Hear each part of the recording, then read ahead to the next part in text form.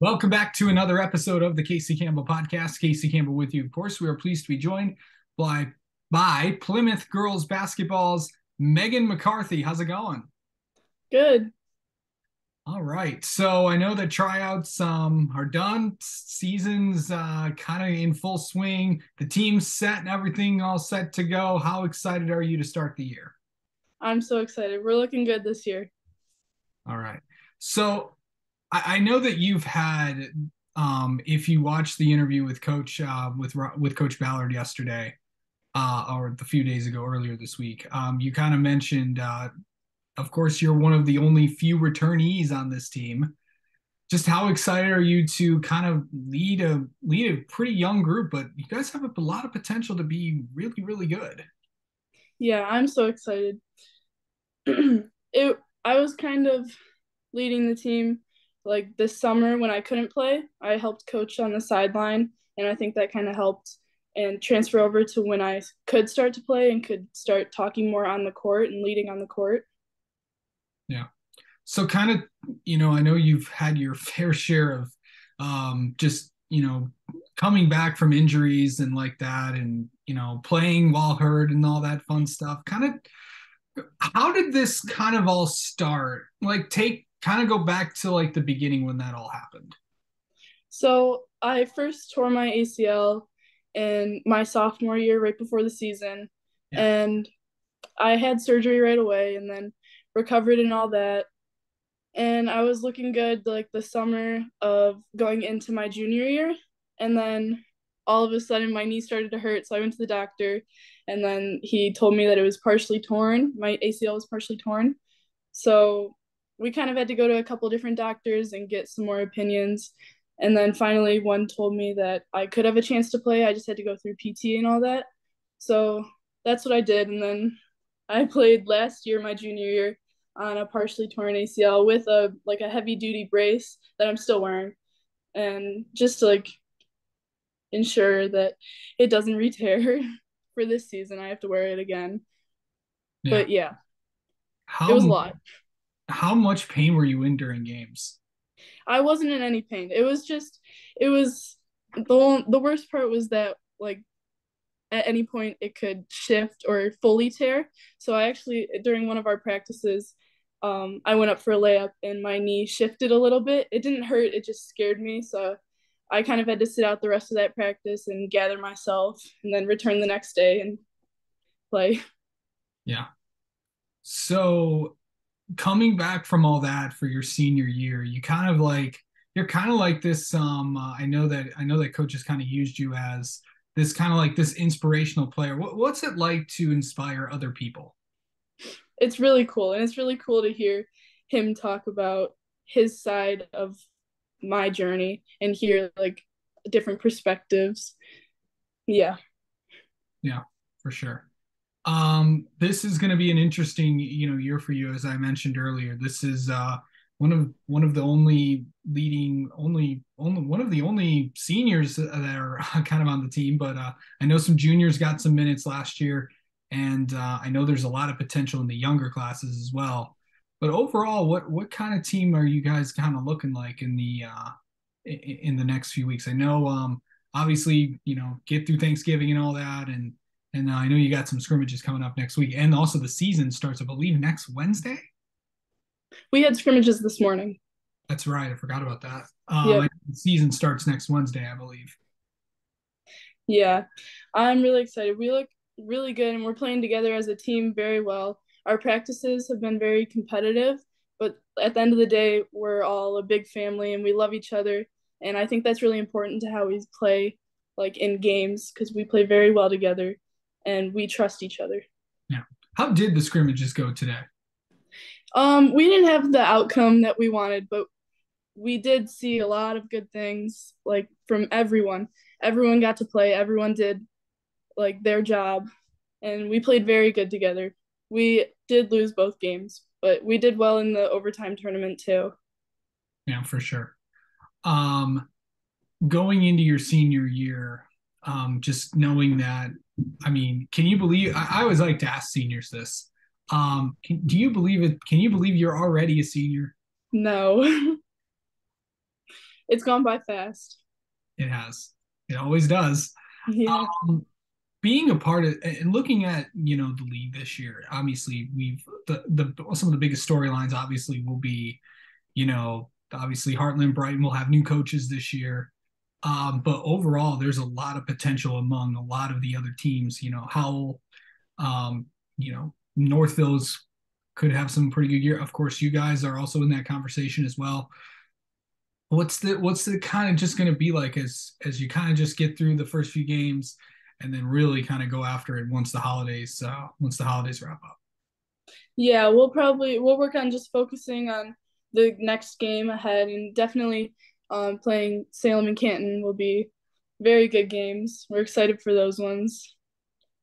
And Okay. then districts, I think we have a good chance, and we're all excited, and we'll work towards that in the end too. Okay, so kind of explain to maybe someone that doesn't. I always like to ask, PSEP students this, of course. The one unique thing about the from Plymouth, Canton, or Salem is that they're all on one campus, and you can Yeah, have classes with any of them in any building. Uh, yeah, what is that like? So, kind of explain like how so explain. You go to Plymouth High School, but you could have classes at Salem, you can have classes at Canton, and you can have classes with all different people, many of which who you could play later that night. yeah. I have one class in Plymouth and the rest are in Canton. And in two of my classes, I actually have girls from the Salem basketball team on. So we kind of like talk to each other, like, how's the team looking this year? And game days are a little nerve wracking because you go to class with them and then you play them later that night, and then you have to see them the next week too. What's it like playing for Coach Ballard? It's amazing. He's a great coach, and he's taught us a lot, not just in basketball, but like life lessons. We have appreciation Monday that he makes us go around in a circle and say something, or say someone we appreciate, and then give an example. And it can't just be like, I appreciate this person because she made me laugh today. Like, it has to be something specific. Or like what would that be? Like, I appreciate Elena Di Maria because in every rep she pushed me today and she blocked some of my shots but made me better. Something Yeah, like that. for sure. Um, going into, but here's the other thing. Bas do you just play basketball or do you play any other sports? I play soccer too. What's that like to play multiple sports, going from basketball to soccer? What's that transition like? It's a little weird for me because I haven't even gotten to play for my high school soccer team yet because I tore my ACL twice, and then my freshman year was COVID. Yeah, But it was definitely difficult in the beginning, like playing club soccer at the same time as high school basketball. But I learned to focus on whatever sport I was in now, and like if I'm at basketball practice, I'll focus on basketball, and then once I go to soccer later, I'll focus on soccer. for sure. Do you want to continue basketball, soccer after post high school? I've thought about it a lot, and I used to want to play soccer in college, but my coaches now are kind of encouraging me to try basketball in college. So I think I'll definitely keep my options open. For sure. And the thing is, in your first few games, you've got some pretty tough opponents. You're going on the road for the first few games. Obviously, you can. I think I believe Thurston. I'm trying to remember when I know Coach Ballard and I talked about this, but I believe Thurston's one of the games. I think, and then of course the home opener is, I believe, Plymouth Christian. Yes. So what kind of what do you want to see out of the first few games with this team heading into the Christmas break?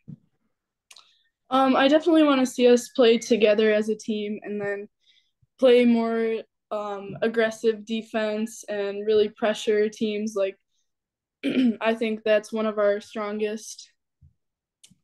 um, our strongest parts of our game is like our press and our defense, and we have a lot of players who can pressure like different guards.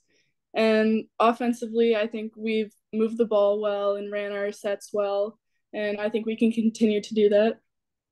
Okay. Well, I think we have a few minutes. Let's get to know you a little bit. How about that? Okay.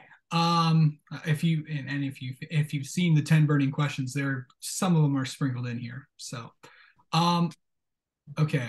On a scale of 1 to 10, how well are you at replying to text messages? um, text text I'll reply to pretty quickly, probably like 7.5. But a lot of people use Snapchat sometimes, and I'm not good at replying Snapchat to that. texts kind of work the same a little bit. So I just kind of lumped all those messages together a little bit. Um, if you could have any superpower, what would it be? Um, I'd probably want to fly. I Okay. think that'd be cool. Yeah.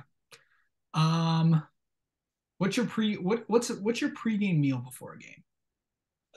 Um, my freshman year, one of the team moms would bring in like this Mediterranean food like for the whole team, and that was really good. Yeah. So like Simply Fresh in downtown Plymouth.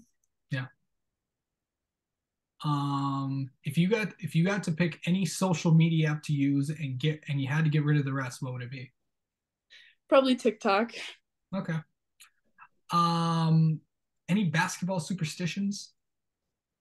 Um, I don't think so. Okay. And the last one is if you could tell your younger self something you know now but didn't know then, what would it be? Um,